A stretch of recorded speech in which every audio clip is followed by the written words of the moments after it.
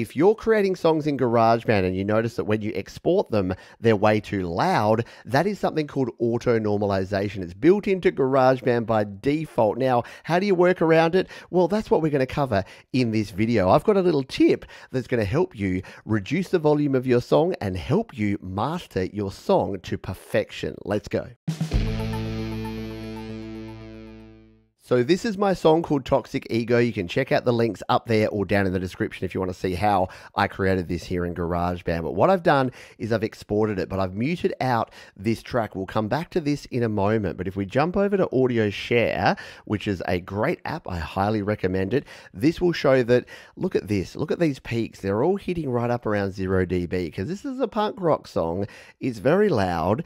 And the problem is, look, this is great. If I wanted to just share this right now, I could come in here and play it, and it sounds like this. It's so crazy, but I just don't know how to quit. But if I want to actually master this song after exporting it from GarageBand, it's not really going to work. So how do I work around this whole auto normalization thing? Well, it's pretty simple. All we need to do is create a sound in here that is so loud that when we export it with that loud sound, it's actually going to reduce the overall volume. There's a couple of things we need to do here. Number one is using our FX volume trick. And the second thing is recording a really loud sound. Let's take these one by one and explain how this all works. So let's start by explaining what auto normalization is. So when you've got a project here in GarageBand, what GarageBand does by default is it increases the volume up to 0 dB. That's why when you see an export like this, it looks so hot. And by hot, we mean loud. So if your exports are too loud and it doesn't allow you to master them, whether you're using Final Touch or another mastering app, then this is what you need to do.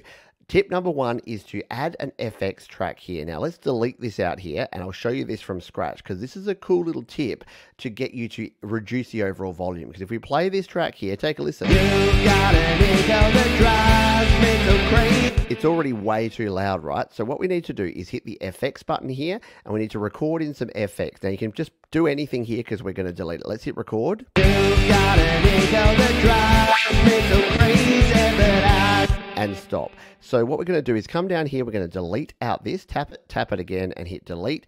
But now what we can do is if we hit on this FX track like that and we tap on our plugins little button up there and go to our visual EQ, this one here, we can actually turn this up or down. You can see I've already reduced it from when I did this before. So you can drop this down by 5 or 10 or 15 or 20 dB and it can actually really help your export volume. So if we bring this down to say minus 15 dB and hit done there, and then we hit play on the button here.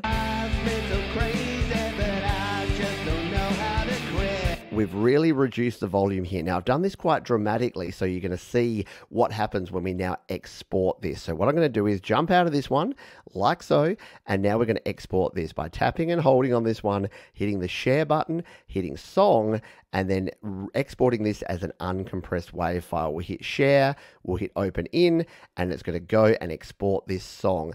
Let's let this export. Jump over to Audio Share and see the difference between this version and the original version that we exported at full volume. So that's done now. We're going to scroll over here and hit the Audio Share button here and open it up in Audio Share.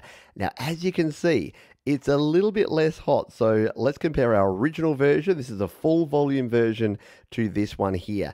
Now, this is what I previously did, but here's the problem. It's still actually, you can see there are some peaks that go all the way up to maximum volume or what we call 0 dB. So this is good because you can just turn down the input volume and use something like Final Touch to master this track. And I used that before, but there is a better way.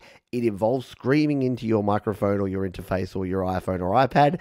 It's a lot of fun, and I'm going to show you it right now. So let's go back to our original project here in GarageBand. We're going to scroll down and check out this one here. This track is the key track. We're going to solo it here, and we're going to be very careful with this one. Let's zoom in on it, because what you're going to see is that this is a very loud sound. So what I did for this is I grabbed my microphone, I screamed into it at maximum volume. I then did a couple of things. I came in here, I tapped it, and I hit the settings button, and I turned the gain up to 12 dB. I then turned this volume all the way up to the top, and I made sure that we had as much volume coming in here as possible. And you can see by that waveform how much it's clipping here. Now, I'm not going to play this at full volume. Let's turn it down and take a listen to what this sound actually sounds like here.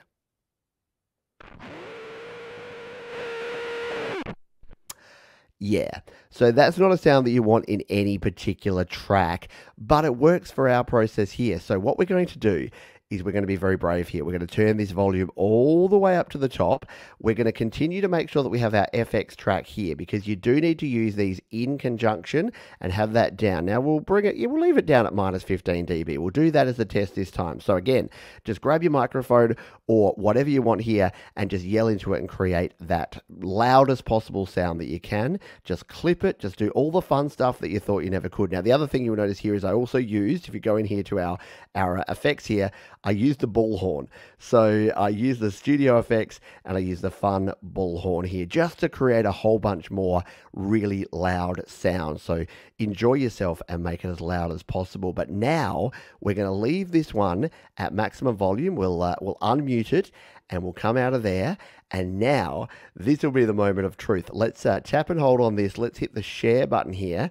We're going to share a song and we're going to share an uncompressed wave. And let's see the difference that this makes when we hit the open in here and open this one into audio share. I think you're going to be amazed and probably impressed with the method that we have here and how it reduces that overall volume. Wait and see. While we're waiting for this to export, a shout out to my buddy Case over in the Netherlands. He was the one who first clued me into this method. I tried it at the time. It didn't work.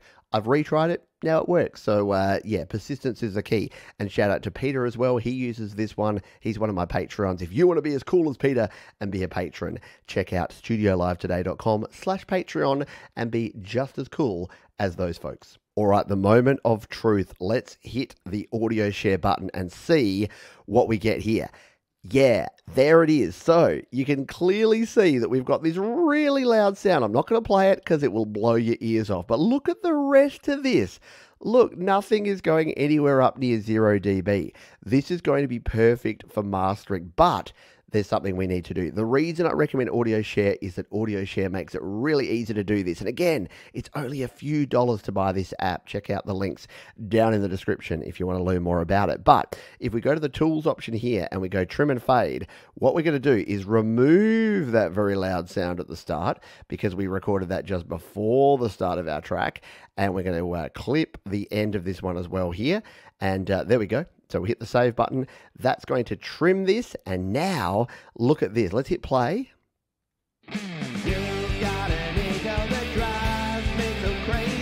We've got a really nice volume. And the reason we want this lower volume is that when you're mastering, whether you want to bring this back into GarageBand, whether you want to use Grand Finale or Final Touch or Audio Master Pro, I have a heap of videos on this channel all about mastering on your iPhone or iPad.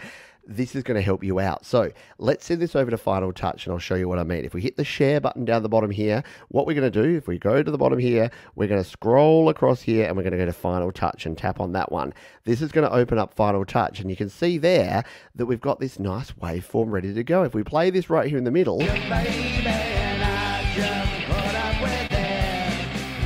it's playing a couple of things at once, but yeah, we'll delete those out. But you can see there that it's only going up to around about that minus 12, minus 6 dB mark there. It's going to make it much, much easier to actually master this track because it's going to be much lower here. And then when we add in our reverb and our dynamics and our stereo image and our EQ and our maximizer, we can actually use all of these without it overdoing that, because the problem with GarageBand, the auto normalization, is that it makes it way too loud. So having the ability to have this lower version actually really helps us out. So once again, if you look at the difference between the original version here that we had there, this is the original that was clipping all the way to the top. It wasn't clipping, but you know what? It's right up there at 0 dB. This is the version that we've got now. You can see that we've got a whole much more. This is called headroom. This is what you want in mastering. You want some headroom here so that when you add all all your effects in your mastering process, you're going to be able to have that headroom and have that ability to master your song correctly. So that is what we wanted to talk about here, is just yell into your microphone. Again, let's cover that again. Turn the volume up, yell into your microphone or your iPhone or your iPad. Come in here, go to your settings, auto gain it up all the way to the top there, and then turn on your bullhorn effect. Just add everything. You can even come in here and like make it as loud as you want. Put your compressors on, jump your compressor up here, put your threshold down, your ratio up, your gain up to the max. You can play around with this to your heart's content, and then use that in conjunction with your FX trick here, your FX volume trick here, to reduce the volume. Because remember, you want to turn the volume up here by making it super loud, and then turn the whole thing down here. It means that when you export it over here, you're going to get a much better export, and you're going to be able to master your songs. There you go. How to avoid the auto normalization in GarageBand. Hope you enjoyed this one. Check out the other videos down in the description, and I'll see you next time.